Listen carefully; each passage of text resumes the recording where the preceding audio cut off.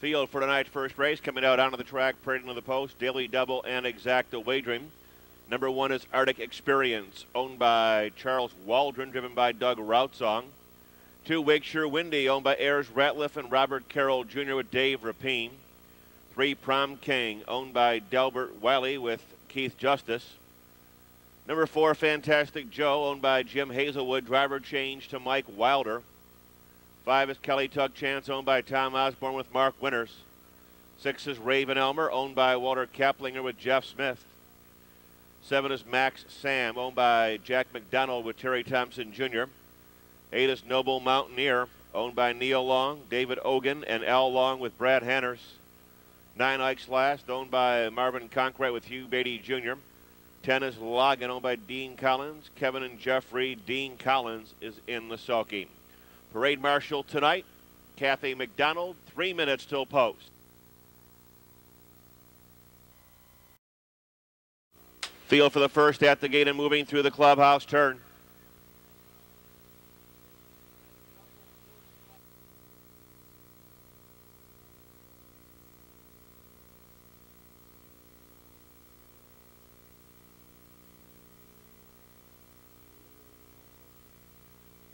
Field is now in motion.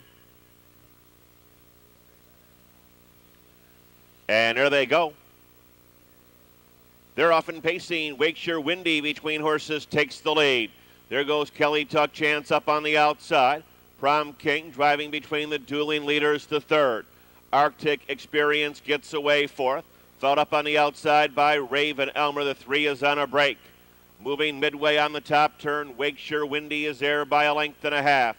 Arctic Experience is second. Kelly Tuck Chance drives up on the outside to third. Raven Elmer is fourth as they move by the opening quarter in 29-1. They're off that top turn and racing past the stands. Fantastic Joe moves in to be fifth. The gray Logan is sixth. Past the stands in seventh, Max Sam.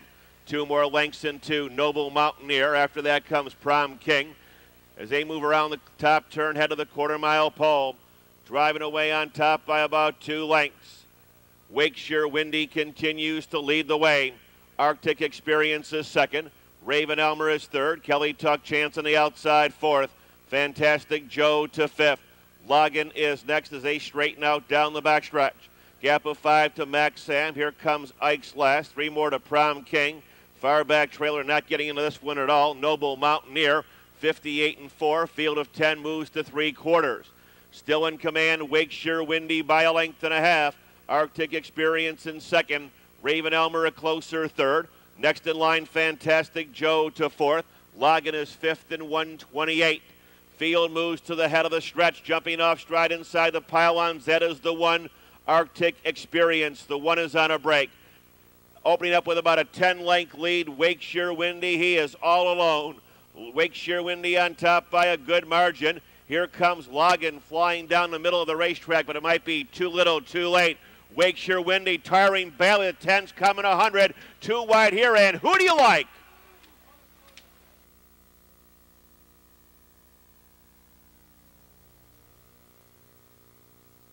First is now official. Here's 2, Wakeshire Windy.